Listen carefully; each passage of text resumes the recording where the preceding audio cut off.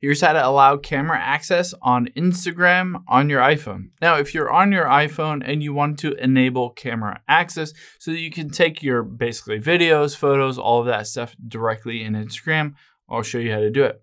Now, I'm going to open up settings. This works on your iPhone as well as any iPad as well running iOS. Now we're going to do two things. We're going to hop into screen time here and then tap on content and privacy restrictions.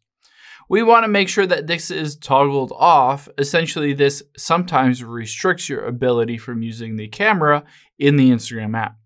So let's go back and back again after we've done that, and we'll scroll down until we find Instagram on this list towards the bottom. There it is. Tap on Instagram. And you can see their microphone as well as camera. Now, if both of those are toggled off, your phone, Instagram, cannot be using the camera or the microphone. But what we'll do is toggle both of these on. Essentially, this will allow access in Instagram to both of them.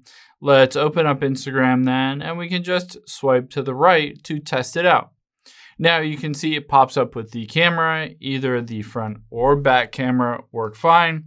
And I can take a photo or a video, and because I toggled on the microphone as well, it'll pick up any audio that's around, either talking, music, any of that stuff as well. Hope this helps. If you have any questions on that, leave them in the comments down below, and I'll catch you on the next one.